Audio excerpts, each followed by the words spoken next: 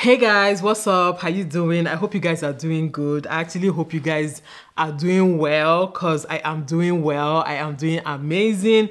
Thank you so much for asking. Whether you asked or not, thank you for asking. If you have been watching me for a while, at least for the past 1 year, if you're a member of the Daisy tribe, of the Daisy sisterhood, the most interesting tribe to be a part of, okay? We actually do have a lot of fun on this channel. Please subscribe if you're not. But yeah, if you have been watching me for a while, you will know that my life has changed drastically in the past 1 year, okay? At least this time last year, my life was totally different from what my life is right now. Totally different place, different house, different country, different everything. Different setup, different chimo. A lot of things have actually changed and I have learned a lot of lessons in the past 1 year. Some of them are not really new lessons, but I think I have now understood them very well. You know, there's a difference between knowing and understanding, okay? There's a difference between knowing and experiencing. So a lot has happened to me. I feel like in the last 1 year, my eyes have seen something. I won't really say negative or positive. To be honest, it's not really like a negative experience. Well, net positive, right? But I've had a few negative experiences here and there, and I have been reflecting on some of these things lately. You guys, I'm turning 40 very soon. It's in 4 years, but you know, who cares? What's the difference? I'm soon going to officially be an auntie. I feel like when you enter 40, that's when you are now officially an auntie. You know, when you're in your 30s, you're still playing, you're still joking. When you're in your 40s, that's when you're now a real African rich auntie. If you have money, rich auntie. If you don't have money, auntie. Anyway, I'm rambling. So yeah, I've learned a lot and I wanted to share with you guys some of those lessons, okay? So, lesson number 1 is that your life can change literally in the blink of an eye. I be in a blink of an eye. Just like this, at the snap of your fingers, your life can actually change. We say these things, I feel like we say these things, but sometimes we don't really understand how serious it is, okay, or how serious it can be. It can change for good, it can change for bad. Hopefully it never changes for bad. We always pray for positive, you know, we always pray for progress and, you know, blessings and good things to happen to us. However, things can change in the blink of an eye. Like this time last year, I had no idea. I didn't even have an inkling that I would be where I am today. Like when I say I had no idea. August, I found out about this whole relocation stuff in August. So August is going to make it 1 year since my life changed, basically, right? But as at this time last year, I did not know that I'll be in a different country. I didn't know I'm going to be, my life is going to be different. Have new set of friends, people that I don't even know that I was ever going to meet in this life. You know, you now see yourself sitting down, talking and bonding with people that, like, I don't know how to explain this thing. See, I think it's different for some people, right? So some people, when they are planning to relocate or leave the country, it takes time, okay? So it takes like a year or 2. So they have mentally kind of conditioned themselves. They've read a lot about where they are going to. They've heard a lot. They've asked questions about where they are going to. Me, I did not have, in fact, even if I have ever thought about relocating, the UK was never a part of it. Like, I know more about relocating to Canada than I know about the UK, right? If I had been told last year to write down where I think I'm going to be in the next 1 year, I couldn't have written all these things that happened to me, right? So your life can literally change in the blink of an eye. So yeah, you need to enjoy your life thoroughly, right? Enjoy your life, but also be ready for change, okay? Have it somewhere in your head that things can actually change for you overnight. There are things that have happened to me that I never expected it, okay? There are things that happened to me that it just happened out of the blues. And it's good though, it's sweet when it is a positive thing. But what if it is a negative thing, okay? What if, like, God forbid, we don't pray for negative things to happen, but that's how negative things happen, right? It's also in a blink of an eye, your life can just change drastically. I've not really like fleshed out my thoughts very well, but I don't know. If you guys get it, you get it. And if you have something to add, please, you know, put it in the comment section, because this is literally me thinking out loud. Like I just wrote down the points. I didn't really think about these things very well. But yeah, just be ready for it, because your life can actually change just like that. Now, the next one is that adjusting to change is all about your mindset, okay? You miss what you decide to miss, okay? You feel bad about what you decide to feel bad about. You feel happy and contented about what you decide to feel happy and contented about. So, like I said, my life changed drastically last year, and when that change first happened, I actually struggled with it. Like, I'm not even going to lie, I actually struggled with the change.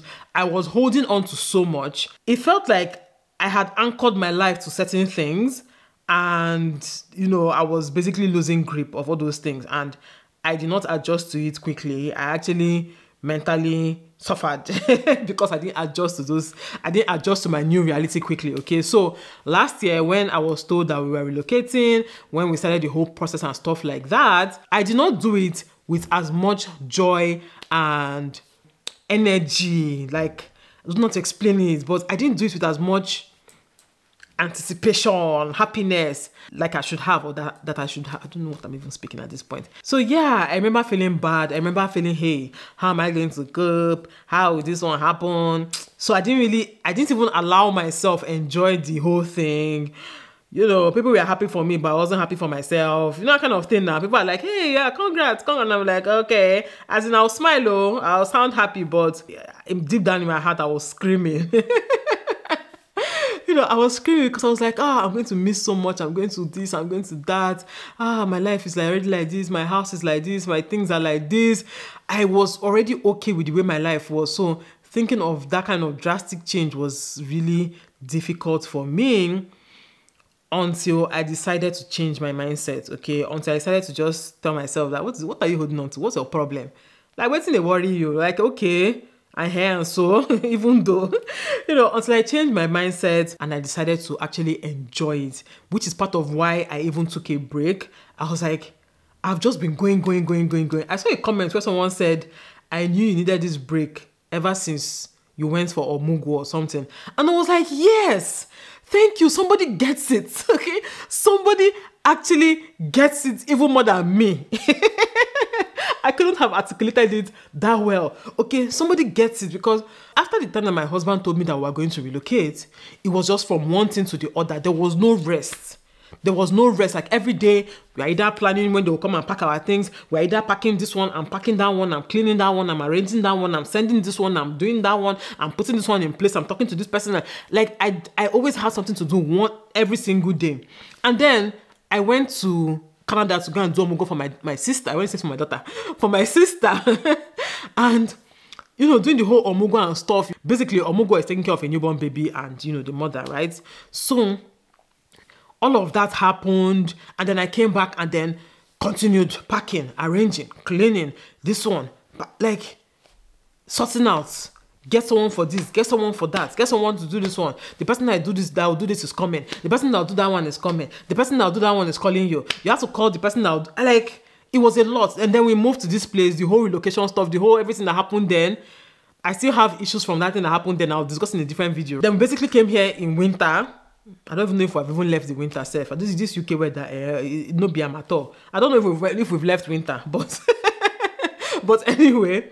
So we came here in winter, you're trying to get this, you're trying to get that, we need to get this one, you need to sign this form, you need to put this person in this person, you need to know their hair, you need to learn how to drive, you need to learn that one, you need to clean that one, you need to learn where they sell that, you need to know where they do that. It was just, a lot was just happening. And it got to a point and I was just like, no, I need to actually enjoy this, my new life. I feel like I was removed from a lot of experiences. I was in denial, I was just floating, I was not really enjoying myself, until I decided to just change my mind. I had been changing my mind though over time, like, you know, accepting things. Then I decided to just, you know what, just enjoy yourself, right? Enjoy your life.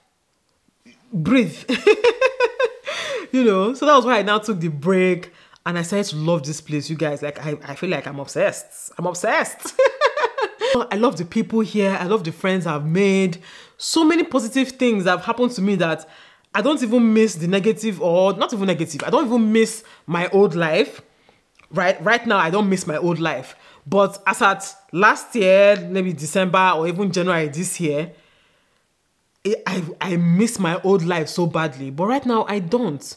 Okay, so it's all about your mindset. You will think, how am I going to cope? My dear, you'll be fine. You will be fine. Don't worry.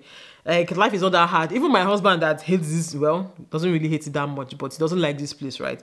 Even him, the way we were in January is not the way we are now. Like, the way we talk about this UK.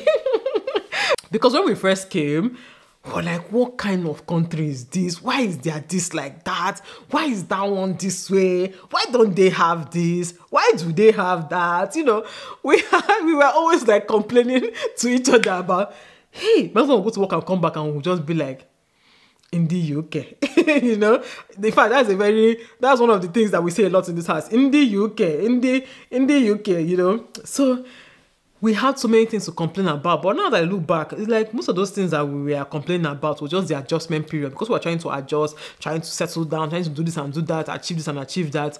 It was very difficult for us to enjoy ourselves. But right now, we are not completely settled though, you know, let me not even lie. We're not completely settled. We still have some things hanging over our heads that we need to achieve, but for the most part, we have settled in well now, and we're actually enjoying this place, making friends, going to church, going to different areas and just having fun, family outings, parties and stuff like that. I feel like that has made this place feel more like home, right? Not really like, you know, you guys get the point. This place has become as homely as it can be, okay? Considering all things considered, right? So yeah, change about your mindset. Just change your mindset. You know, stop looking at things with the defeatist mindset, or stop looking at things, or stop thinking that you can't do without some things, or you can't do without some, you know, people and stuff like that. No, my dear, you'll be fine. Everybody will be fine. Everybody will move on. You know, I remember when I came here, hey, when I had to do some work myself, I'm like, okay, is this how I'm going to be living my life? I need a break. But right now, we're all good. Even my children, they've adjusted so much. My children are so independent now. When I say independent, I mean so independent. Even Sophia, down to Sophia, my children are just like, they're just chilling, they're just having fun, they're just on their own, just having fun. And I was like, what was I even scared of? What was I even tired of? What was I even afraid of? It is what it is. The next one for me, this one is even a very, very big one for me. And that is the fact that family is everything, okay? Family is everything. A good family, okay, a good family. And I don't just mean like extended family. I mean like your nuclear family, your husband and your children, your wife and your children. It is very, very important if you have a very close-knit family, okay? Especially when the chips are down. If you have a very close-knit, loving family, you can actually conquer the world, okay? You can actually overcome almost anything, right? And then if you have extended family too that are very close to, that are very, like your sister, your brother, I mean like extended but immediate extended family, you know, is very, very, very important. In this past 1 year, they have been my rock. My kids, my husband, my siblings, my parents have been my rock, right?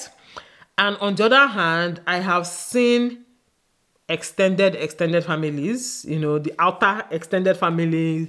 I have seen friends, I've seen relatives who just do nonsense. That's the best way I can put it. I don't even want to speak English for this one. They do nonsense. They do anyhow. They talk rubbish. They talk rubbish. I have seen it, and I'm just like, it's not even a personal experience per se. I always say that your relatives are those you relate with. Yeah, those are your relatives. You see all those uncles that you've not seen in the past 20 years, but every time they have one complaint or the other, that's not your relative. That's your mother's brother. That's your father's brother. They are not your relatives, you know. So choose who chooses you. Choose who chooses you. So even if it's friends, even if it's your neighbor, even if it's your children, even if it's your auntie, even if it's your uncle, even if it's your cousin, even if it's your third cousin, yeah, twice removed, or had this to do all those their family tree stuff. Even if it's someone from the same village as you, even if it's someone from your tribe, from your country, as long as the person chooses you, you to choose that person. Don't be holding on to certain relationships or certain friendships Basically, relationships. Don't be holding on to them because of the history. Because you're my father's brother, you're my uncle's auntie, you're my this one. Like I've seen over time that thing doesn't really work. I don't know why. I just feel like a lot of people are so frustrated. There are some things I hear people do to their siblings that I cannot even imagine doing to my own siblings. There are things I hear people say about their siblings and their siblings' children that I cannot even imagine saying about my sister and her kids or my brother and his kids. Some things that people carry in their minds about their relatives, I can't even imagine carrying it in my mind about my families, my own relatives. Like, it doesn't make sense. Like, why? What's the point? What was the reason? Over the years, I've seen those things. I'm like, I beg, I don't participate, okay? Anything you think about me, yes. Anything you say I did, yes, I did it. Anything you say I said, yes, I said it. Yeah? I even said more than you said. The one you said, I said, that's even small. I can add more. You want me to add more? I will add more to those things, okay? Anyway, I don't want to go too much into details without saying some things because it's not really my story to tell, but choose who chooses you. My dear sister, family is everything. Like that your family that loves you, the one that you know that they're there for you. My dear, stick to them. Hold them tight. Hold them tight. Hold them, jeje. No, seriously, like I'm being very serious right now, even though I'm not really explaining myself very well. But if you get it again, you get it. Another one, which is kind of related, but not really. But another one that I've really learned about myself in particular in the past 1 year, or in the past few years, not just 1 year, in the past few years, but at least the past 1 year has made it more, prominent for me or more obvious for me, right? People perceive me there's a way people perceive me. Some people, not all, not everybody. People who really, really, really know me. And people knowing you is not even about how close you guys are or how long you guys have been friends, right? People that will know you are those who really pay attention. It's not just everybody that can know you, no. People that really pay attention to you very well, right? So, aside those people, I know that generally, people have a perception of me, which partially might be my fault and partially might not be, but it is what it is. Like, again, okay. Oh, I'm sure Adeze thinks, yes, that's what you think I'm thinking. That is exactly what I'm thinking. There's really no point trying to dissuade people or trying to appeal to people or try to convince people or try to explain too much to people. No. Explain to those who, or explain in cases where an explanation makes sense and will bring, a change or a positive result or the result you want. In those cases, I'm not totally against explaining yourself. It's okay to explain yourself. But if you see that people are bent on misunderstanding you or perceiving you in a different light, and you've checked yourself and you see that this thing people are saying about you is not true. You've checked yourself, you've seen that the way people perceive you is not true. Just that maybe because you have certain character or certain traits, they now form a whole picture that is very, very incomplete or very, very wrong. It is what it is. Again, just move on with your life. Those that like you will like you. Those that don't like you will never like you. Okay? Those that like you will look for every excuse to like you. And those that don't like you will look for every excuse to not like you. That is facts. Money is not everything for me. To me, okay? I've just come to that realization. Maybe I've been deceiving myself before that. Oh, I like money. I used to say that I like money. Don't get me wrong. Don't get me wrong. I like money as much as the next woman, okay, or the next girl. I do like money. I don't think there's anybody that say they hate money. No, like I do like money. I need money for certain things. I need financial freedom to be able to have the freedom to do certain things. So I like having money, or I like money. Don't get me wrong, right? But money is not everything to me. I've seen it. Trying to get that extra every time, trying to get the extra. It's not worth it. I've looked at it, I beg. It's not worth it, especially for me, not for other people. So yeah, I'm talking about myself. Lessons I learned in the past 1 year. Why I titled this video, the one I learned here. You can say your own in the comment section. So yeah, money is not everything to me because I've seen people walk themselves almost to the grave and nothing came out of it. Like, at the end of it, they got the money they wanted to get, but their life was not anything worth emulating. Their children's lives are not anything worth emulating. Like, I don't know how to explain it. When the Bible says, or when Jesus said, what shall it profit a man to gain the whole world and lose his soul? It actually makes sense to me right now, right? So, I'm not saying I don't want money. I'm not saying money is not important. It's important, but money is not everything to me.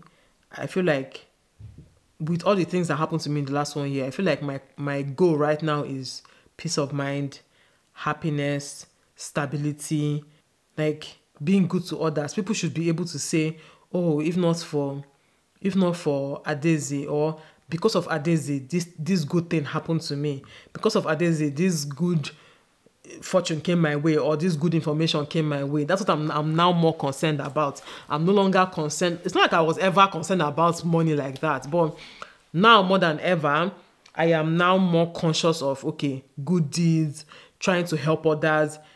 It doesn't even have to be monetary, okay? It doesn't have to be monetary. Being there for others, just, I feel like I kind of do it somehow with my YouTube. At least I can say I put out some good information that helps people. Let me use that one to console myself. At least some people have told me that I've helped them in one way or the other, you know, even with my infertility journey. That reminds me, I think I'm going to do a Q&A on infertility. Like anybody that has questions on battling infertility, I'll do a Q&A on it, because the last videos I filmed about infertility, I got too many people responding with, you know, they tried what I said, they did what I said, or something in my video helped them and they got their babies. And that to me is like mind-blowing. Okay, it's mind-blowing. But I want to go further than that. I want to actually help people in real life. I want to help spread the word of God. I want to help people in real life, okay? Which is not so easy when you're not someone that likes to go out like that. But, you know, the few times I go out, I go try. But I will try. But yeah, I feel like that's what my goal is right now. People should be able to say, oh, because of Adeze, this good thing happened for me. Because at the end of the day, this life is very fragile. Oh, hey, there was one news I heard that happened. Something happened recently in my family, and that one pained me. I don't know how to explain it just felt like, I don't know how to explain. I don't want to sound somehow, but why this thing pained me so much was the untapped potential. The untapped potential is what really, you know, pained me with the news, right? So because of it, I'm like, don't be there feeling sorry for another person's untapped potential. You don't tap your own finish. Have you tapped your own? Have you tapped your children's own? You see, every time people just wake up, be doing your normal routines. Is that how you're going to tap your potential? It doesn't work like that. So yeah, those are my thoughts. This is my therapy session. I feel like I just came to do therapy with you guys.